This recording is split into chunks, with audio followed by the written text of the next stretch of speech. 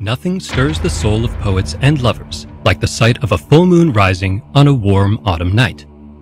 Nothing, that is, except the sight of two moons rising. If a paper published recently in the journal Nature is right, two moons once graced the night skies of Earth. The idea has not been proven, but it is drawing the serious attention of researchers.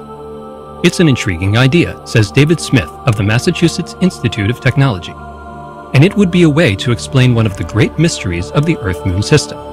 The moon is strangely asymmetrical. The moon's near side, facing us, is dominated by vast, smooth seas of ancient hardened lava. The moon's far side, on the other hand, is marked by mountainous highlands.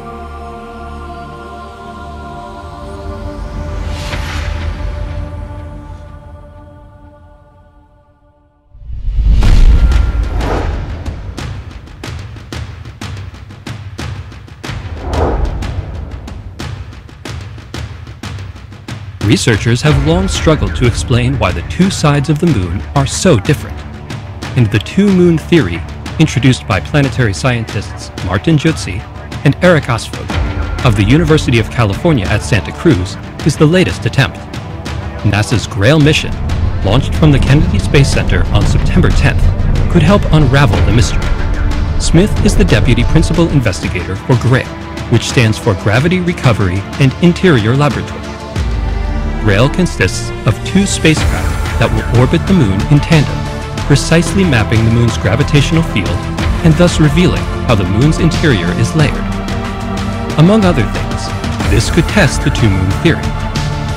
Most scientists believe that when a Mars-sized object crashed into our planet about 4.5 billion years ago, the resulting debris cloud coalesced to form the moon.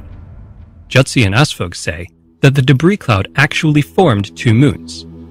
A second, smaller chunk of debris landed in just the right orbit to pace the bigger moon around Earth. Normally, such moons accrete into a single body shortly after formation, explains Smith, but the new theory proposes that the second moon ended up at one of the Lagrange points in the Earth-Moon system. Lagrange points are a bit like gravitational flytraps.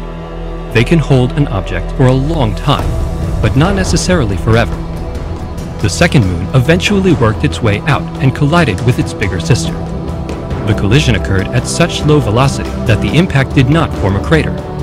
Instead, the smaller moon went splat, forming the contemporary far side highlands. In short, the lunar highlands are the lost moon's remains.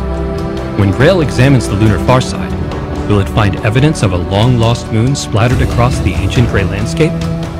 For answers to this and other soul-stirring questions as the GRAIL mission unfolds, please visit science.nasa.gov.